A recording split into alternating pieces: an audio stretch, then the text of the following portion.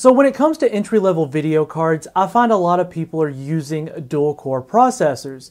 But in the case of something like the GTX 750 Ti or the AMD Radeon RX 460, I can't help but question, is a dual-core really enough? So what we've done today is, yes, I have taken an X99 system and modified the settings to make sure that we could do this as fair and comparative as apples to apples as we could. So what I did was I left it in dual channel mode, running 16 gigs, albeit I know a little bit much for a budget-oriented system, but it is running in dual channel mode, and we have cut it back to 2400 megahertz. And as far as the cores go, we've disabled hyperthreading and core count and turned things back on to the point where we are testing with a dual core with hyperthreading, a quad core, and a quad core with hyperthreading. Admittedly, I do know that some of those configurations are entirely overkill for something like a GTX 750 Ti, which isn't exactly an expensive or a really hard graphics card to run. So with the way we did the CPU for this test out of the way, we used the Asus GTX 750 Ti OC edition from, well, Asus. Now this is of course a 2GB video card, and we're going to test it in a variety of games, but we're only going to do 3 different games representing different classes of games. Now with each core running at a static 3.7 gigahertz, we're going to jump into the first game, which is Final Fantasy VII Heavensward. Now this game was run on the desktop normal or regular desktop preset at 1080p to get these results. And looking at it, you can see that really any CPU that you have that has at least more than one core, you're going to be perfectly fine. Very little deviation between any of the setups, and even taking a picture of this snapshot that I took of the system resource monitor, you'll see that in the middle of this benchmark, only one CPU core was really even being used.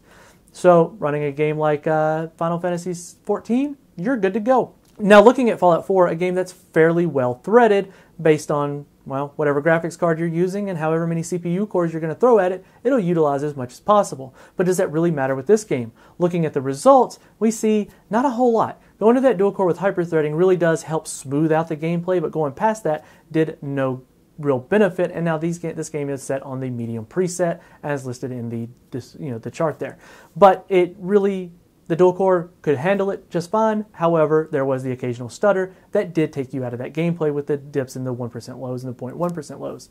Now, looking at a game that is fairly CPU intensive, we're moving over to Grand Theft Auto 5, and this game was run at 1080p with normal settings. All the way down, normal settings, no anti-aliasing. And in this game, you can see the CPU really does matter. The dual core simply couldn't present a playable experience even on the 750 Ti.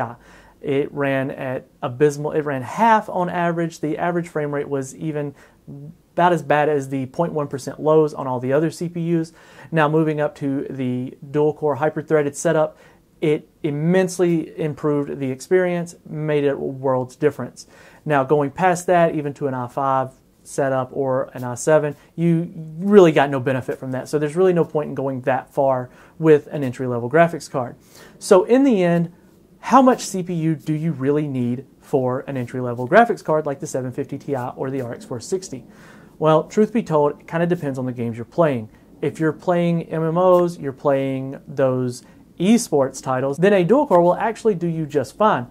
Perfectly fine sticking there. However, if you're wanting to play AAA titles, even Fallout 4 benefited from it, but especially something like Grand Theft Auto 5, which even on these entry-level graphics cards at normal preset, even at 1080p, you can yield some really good frame rates. I highly recommend going no lower than at least 4 threads. Not necessarily a quad core, but at least 4 threads. So something like an i3 or even an Athlon X4 chip would be perfectly suitable. So a lot of you probably already knew this, but those who didn't, I hope you learned something. And if you got anything out of this video or you enjoyed it, feel free to like and subscribe. And this has been Keith with WCCF Tech, and we'll catch you in the next video.